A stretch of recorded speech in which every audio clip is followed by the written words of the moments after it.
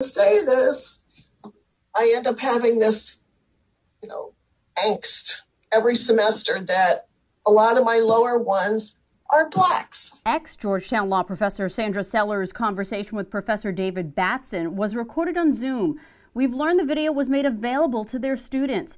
It's been viewed more than 600,000 times on Twitter. It's some really good ones, but there are also usually some that are just plain at the bottom. It drives me crazy. It was almost a knowing type of silence, as if he was co-signing. Eric Williams is a D.C. civil rights attorney and Georgetown alumnus. He encouraged alumni to pull their financial support of the school if Sellers remained on staff. What's especially troubling about the professor's statements about black students scoring at the bottom is that we don't know if that's true or not. Williams says one must put this latest incident in context. Georgetown University was built on land owned by the Jesuit priests of Maryland.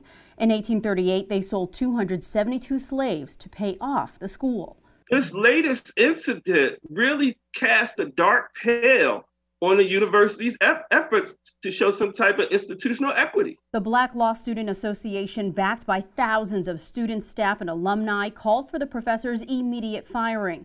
The dean released a statement promising more work, quote, to address the many structural issues of racism reflected in this painful incident. It has to go also into the hiring of professors who are conscious and aware of how to teach in a multicultural society. According to the dean's statement, Professor Batson will remain on administrative leave pending an investigation. His students will be regraded without his input.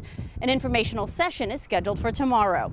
Delia Gonsalves, WUSA 9.